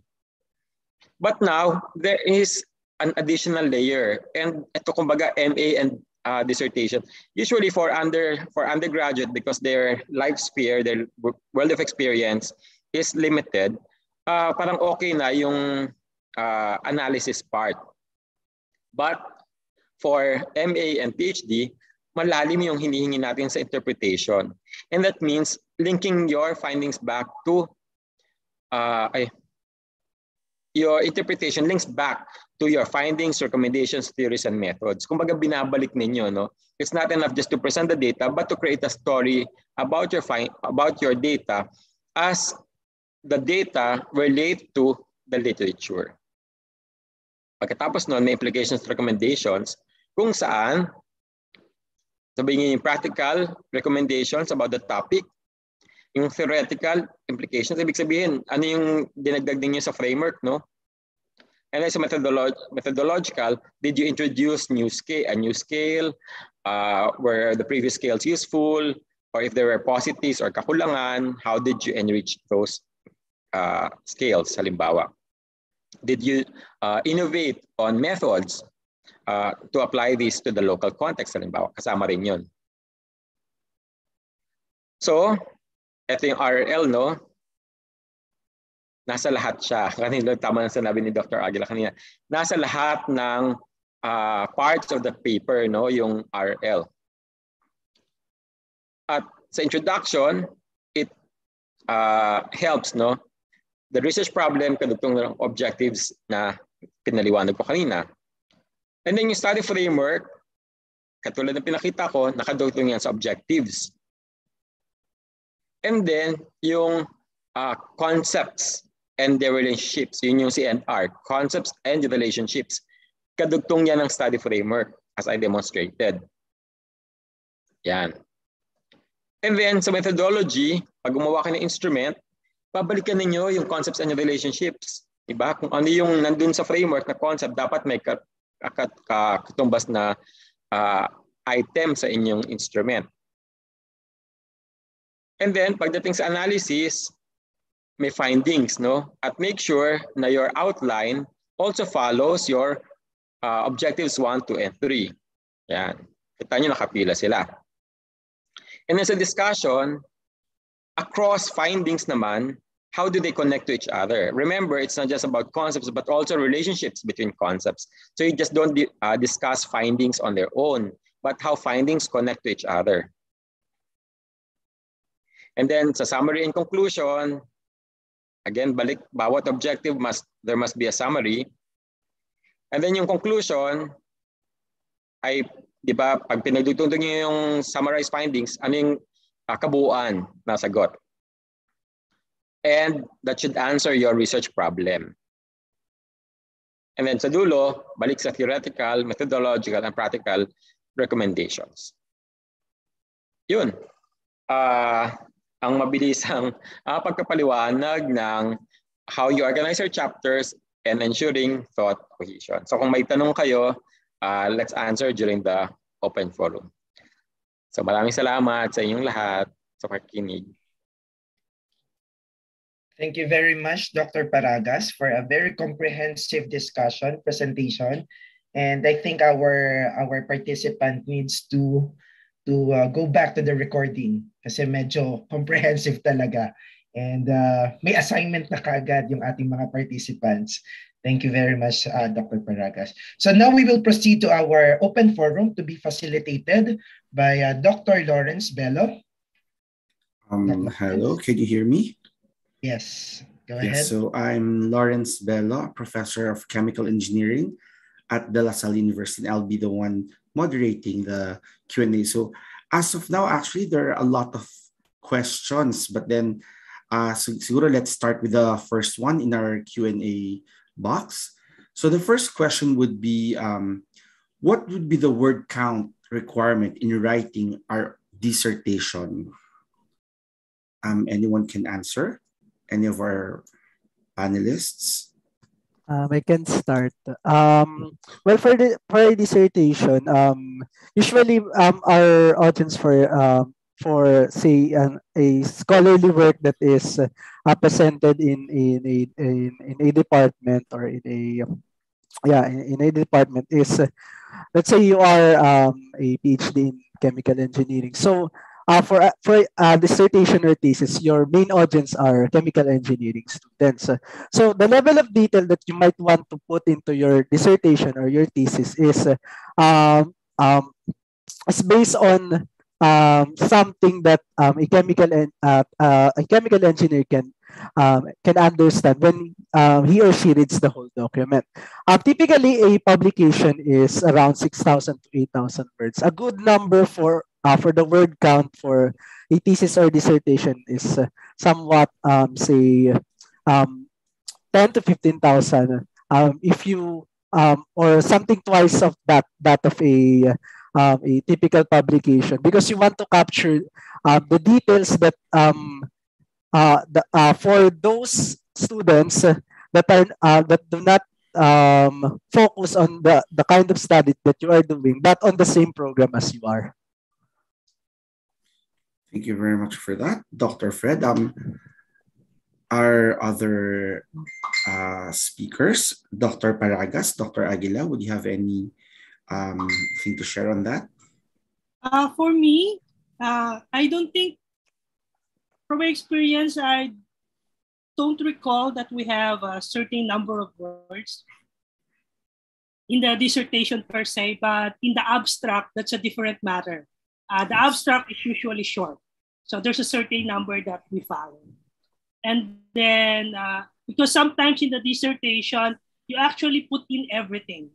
It is not the way that I was asked to write it, and when I wrote it, it is not the same as a journal article, because the journal article, although it is a full article, it's still comprehensive as to what I have written in my dissertation manuscript. So it's a lot longer than the chapter that is for a full paper or something. So Yeah. I don't think Maybe we have a limit certain in terms number, of right? Maybe I could change the question a bit for the benefit of everyone. How many chapters, I think, and you know what should be placed in the appendices and what should be included in the main text? Siguro mas magandang question natin yon. Dr. Paragas, would you have anything to say on that? Yeah, so for instance, I know a lot of you are doing MA and MA thesis and PhD dissertations. Now for us, sa MA, typically, it's just one long results and discussion chapter for the thesis. And again, the sections of the chapter relate to the research problem and objectives. But for dissertation, typically for us in the social sciences, this would be one chapter for each objective. Kumbaga malalim na talaga yung discussion. Kaya nga, I'm not sure about your own discipline, but for instance, for us, yung sa CHED, we are now required to have derivative works, no, from the thesis or dissertation. Kasi nga, very few people would read a voluminous thesis or dissertation kasi mahaba yun. So, ang requirement ngayon ng CHED is for a graduate to produce a chapter, a journal article, no, na parang the condensed version.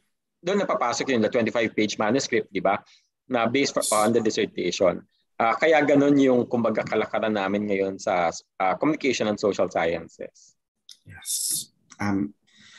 Any other inputs before we proceed to the next question? Yes. In my experience, so I have the first chapter is generally the overall literature review.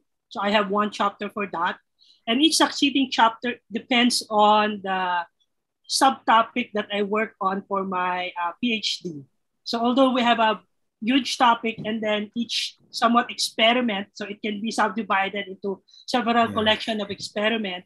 And I design it in such a way that I can construct the best fit story, the most interesting story that I have for them. Yes. Yes, po. Dr. Fred?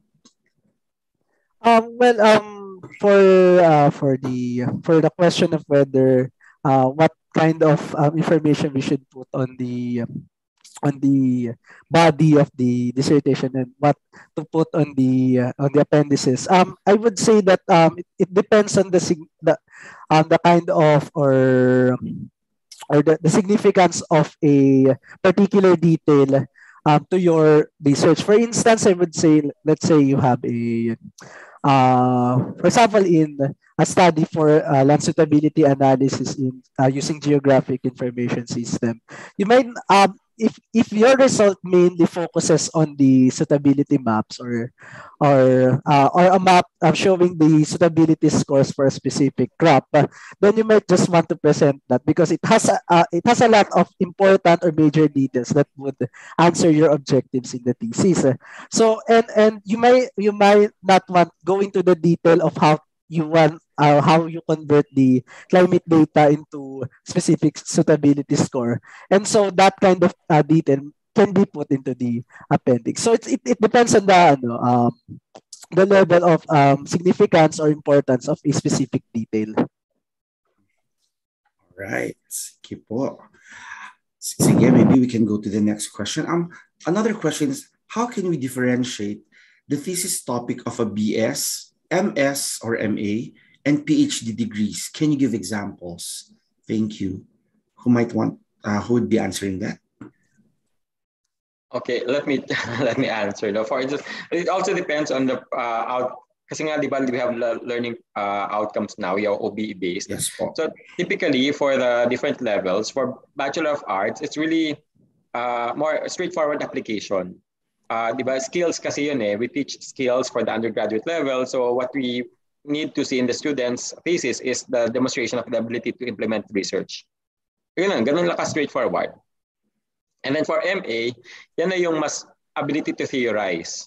Not to create new knowledge, not to create new models, but to demonstrate ability to build a framework, ganyan. Ano?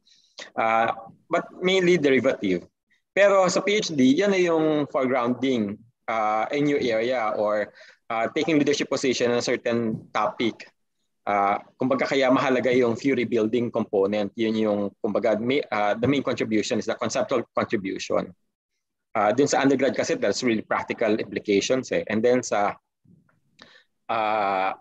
MA, it's really demonstrate ability to think in demonstration, ano? And then sa DLO is ability to generate knowledge. That's for us in the social sciences.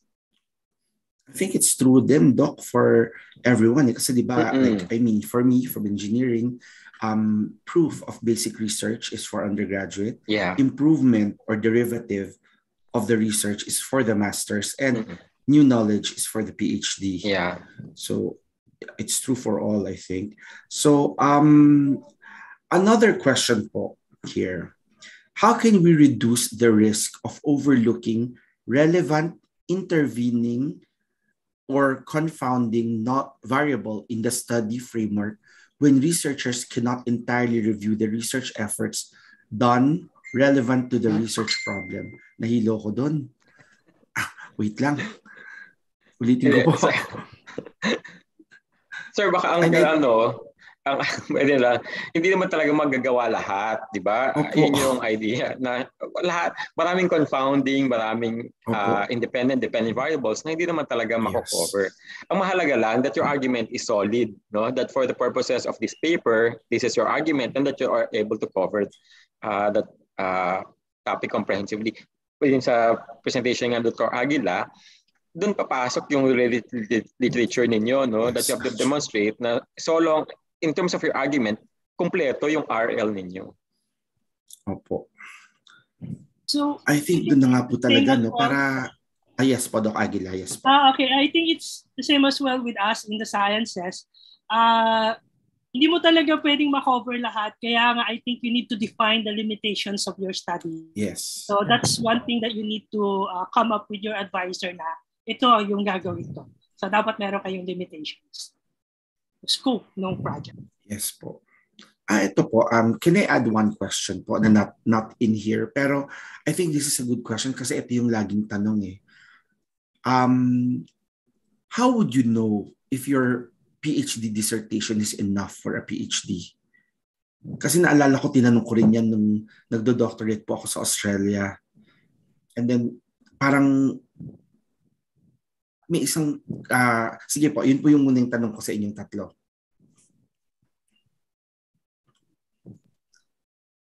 Ayan. Sige, Dr. Aguila. So for me kasi yung based on experience, yung transitioning ng how I think about the research. So first off, although of course PhD na yon, but most of the things that I do, I still consult with my advisor, with my advisory committee. But then I believe I progress later on. And then I come to think of what's the next step on my own. So I just tell it to my advisor, I want to do this. Or I don't want to do this anymore because I already I can support this with another experiment. So that way of progress in your way of thinking, so somewhat denotes that you're ready to really have an independent research, or you can do an independent research later on. Yes, I agree. Yun talaga yun na kung meron, diba, essentially when doing research, you're trying to connect to at least two ideas. Ngayon, kung if those two concepts have been linked beforehand, o di hindi na yun, original idea, na-explore na yun. Pero pwedeng exploratory pa lang yun, hindi pa causal. So di ba meron namang different layers of objectives.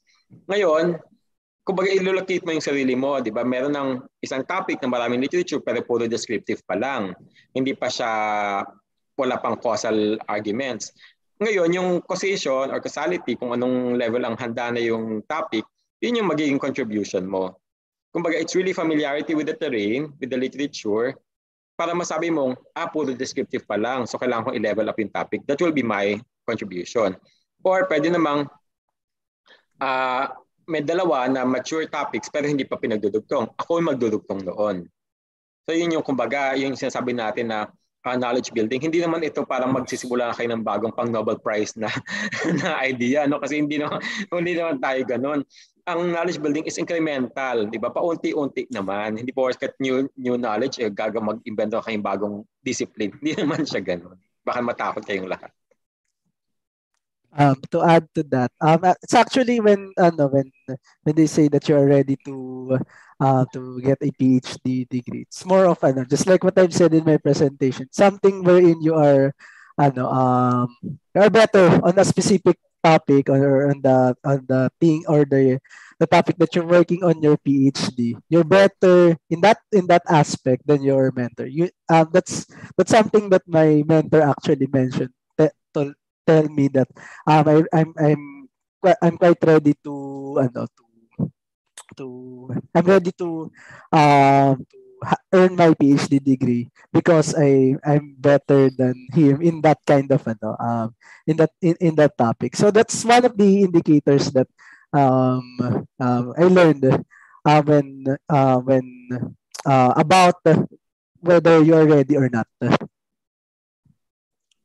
Alright. May isang question din dito. Sorry po yung ibang questions. I tend to skip na lang din po kasi parang I think na-answer siya as we go along. Pero ito po, magandang question. May I know, is there a process how to find a certain mentor for an area of study that I want to pursue? So I think ang magandang question nga po dito is, paano mo malaman kung best suited ka dun sa mentor na yun or not? Yun po siguro. Yung mentorship po. How do you find your mentor? Actually, it's really engagement. Ang tawag nila engagement in the field. Kasi siguro mahalaga din na yung engagement natin, hindi lang pag magdi-dissertation na tayo. Ang sabi nga, di ba, when actually the dissertation, you prepare for it for a long time. Especially if you're applying for a grant. Ako ay, for instance, sit in Fulbright or in some other CHED applications, makita dapat talaga yung kumbaga how someone's life has been planned, na yung the previous work contributes to the next level and then merong pupututunguhan. Kaya ako, kung ganun, and the question is about finding your mentor, it's really your immersion in the field. Kilala mo kung sino yung pinakabagay sa'yo na mentor, no, professionally, because that person has been doing that, is a leader in that field. Having said that, meron din naman tinatawag na parang X factor, no, na may aptitude and attitude. Mayroon naging chemistry ng professor kasi kahit na pareho, di ba, pareho kayong pinag-aaralan, pero talagang kung hindi naman magtugma ang inyong pananaw sa buhay, ay hindi ka matatapos mag-dissertation. Yeah. Let me just share with my thoughts on that particular aspect. Normally, a department or a college in a university provides some ways or avenue for new graduate students to find their topic. But if the very minimal way of doing or finding a mentor is actually I'm sure that universities have a list of their faculties and of their faculties or faculty members. So you might one way is to find their or look for their names in Scopus for their publications and see the trend or the kind of research that they are doing, and if there's some topic or research that interests you, you might want to consult with them. So that's one of the methods that I know about how can you find a mentor. It's more really about having a topic and being interested in that particular topic, and then consulting with the mentor. So that is also same as with Institute of Chemistry. So we organize a sort of orientation for the graduate students who are in each faculty who can advise graduate students, present a very short, maybe 2 to 3 slides overall overview of the research. And then the student can set up a one-on-one interview with the faculty. Ideally, I would have wanted also to have a partial stay of the students so that say they know how we run or I run the research group. So attend the research group meetings or do a little bit of experiment in the laboratory. But during this time, especially in the pandemic, that cannot be done anymore. So it is more of in the interview. So matching of interests and principles, just like what they said. Thank you po. Actually, yun na nga talaga no? Matching of interest. At saka, sabi nga ni Doc Paragas, kung magkakasundo talaga kayo, magkakasundo talaga. Pero yun na nga po, di ba, I think for everyone's interest, I think marami naman sa bawat university, may mga faculty profile tayo, faculty portfolio, na nakalagay din yung mga research interests, tapos nakalagay yung mga past or present researches, and then if they are looking for some research assistants, where they can apply to. Siguro yun yung mga isang point na pwede silang mag-take off from. Ito, I think the question is more on ethics here. I ask the opinions of the panelists. Can I know what the speakers' opinions are on students and researchers without direct access from paid journal articles resorting to websites such as Sci-Hub and similar sites?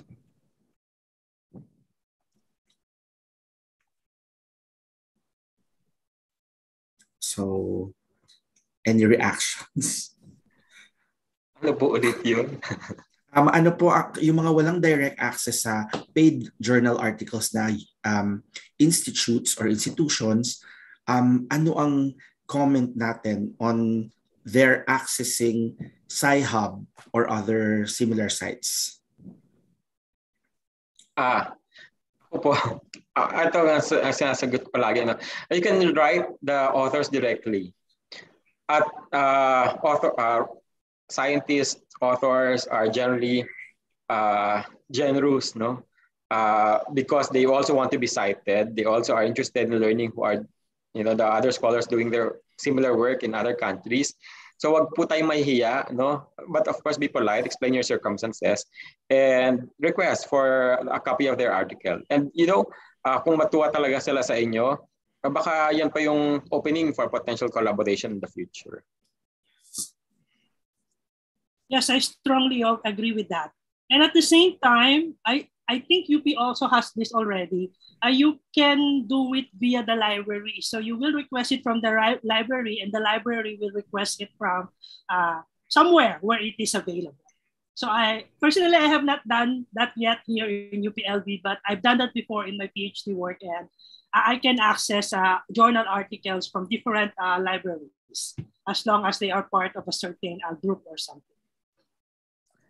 Yeah, to add to that, actually there are there are I believe in DLS there are high school students who write a request for library access. So I think there are some universities who have journal subscription. There are libraries that are approachable when it comes to that kind of matter.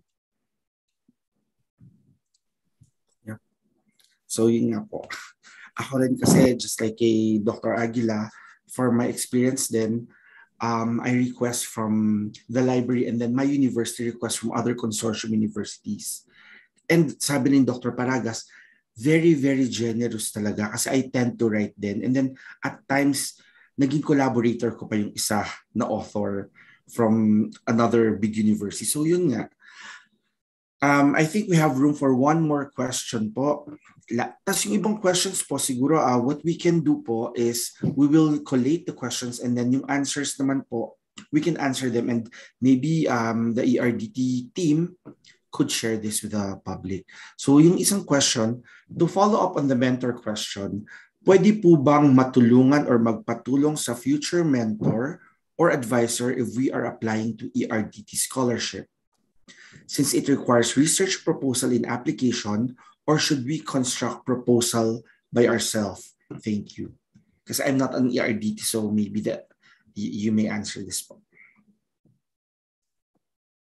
Okay. To answer to that question, it's actually as as a mentor and as a student of a ano, or as an ERDT scholar previously. I think the mentors are really encouraging students to apply for ERDT scholarship, because it's the ERDT scholarship actually provides funds for research, dissemination, equipment, etc. So it's actually a big help for the mentor to to save time when it comes to finding funding for the graduate students. So um, since it requires proposals in application, mentors are really encouraging the graduate students to apply for ERD scholarship. So I'm not an ERDT scholar, but I think for me, I would gladly help out a student who is writing a proposal. But the main topic will still come from the student. So I will incorporate my ideas, but the bulk of it should really come from the student. I think the case will not be just isolated for me. I think many potential advisors are also willing to help out students for that proposal writing.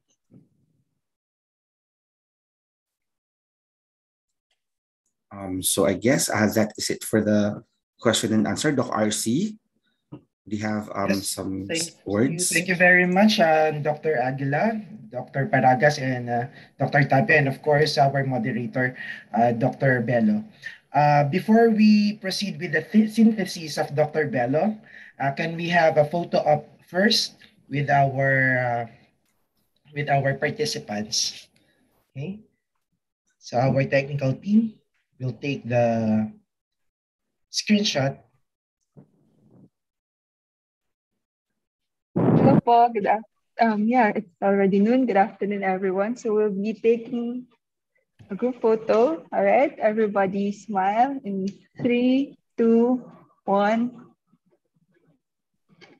Have one more po. 3, 2, 1. All right. There you go, Sir RC. Thank you so much, Dr. Tapia, Dr. Aguila, and Dr. Paragas. We are really happy that you've accepted our invitation, and we're really happy to see you here today. Thank you po. Thank you very much. So maybe later this afternoon session, we will be having the photo op for everyone. Okay? So ngayon nasa technical panel. Okay? Mga panelists. Okay, Dr. Bello, you can have your... So konting synthesis na lang to. Again, thank you very much to all the speakers, Dr. Frederick Tapia, for sharing with us the contents of a good thesis and dissertation, Dr. May Joanne Aguila for her insights on how to effectively synthesize and assess literature, not just a summary, but a synthesis and a good assessment. And she's also correct that all through our writing, in every stage of the process, we do literature review. Dr. Fernando Paragas for his wisdom on how chapters should be organized, what should be the contents, and what keywords, key phrases, and frameworks to be used, and what to do and what not to do in writing your chapters. So that we'll have a cohesive way of writing our thesis and dissertation. So with that, I thank again the speakers, the moderators, and the attendees. So we'll see you all in the afternoon session. Dr. RC, thank you. Yes, Doc Lawrence, maraming salamat. So we will be having our lunch break. So we will have our afternoon session at 2 o'clock this afternoon. So you can come back to our event at 2 p.m. So enjoy your lunch and see you all again later. Thank you. Thank you so much po ulit. Thank you, Sir RC. Thank you, Sir Lawrence. Thank you to our speakers. Thank you, everyone. See you all again.